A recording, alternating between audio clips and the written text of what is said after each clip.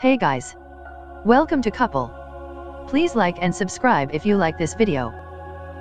Former White House aide Omarosa Newman on Sunday said President Trump is disingenuous in his efforts to help the African American community, and accused the president of wanting to start a race war. "We have a lot to lose right now," Newman said on MSNBC's Politics Nation, referencing Trump's appeal to African American voters during the 2016 campaign. "I believe he wants to start a race war in this country," she added.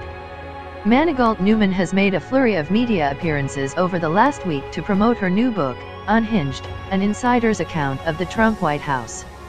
In the book, she recounts her time in the White House and on the Trump campaign, and accuses the president of being a racist. Newman, who rose to fame on The Apprentice and was fired from the administration in December, argued she was as an advocate for the black community during her time in the White House. "Every single time he had some type of issue with the community, I was there," she said. "The one thing I realized once I was there was he was disingenuous to his commitment to diversity." Newman said Trump is a performer, and that he's more interested in using minority leaders as props than for in-depth conversations. In response to Newman's media blitz, Trump and the White House have sought to attack her credibility, noting that she previously said overwhelmingly positive things about Trump as a person and as a president.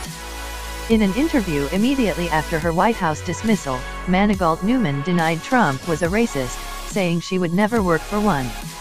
Trump has ratcheted up the personal attacks on Twitter, calling Newman a lowlife, wacky and deranged and a dog.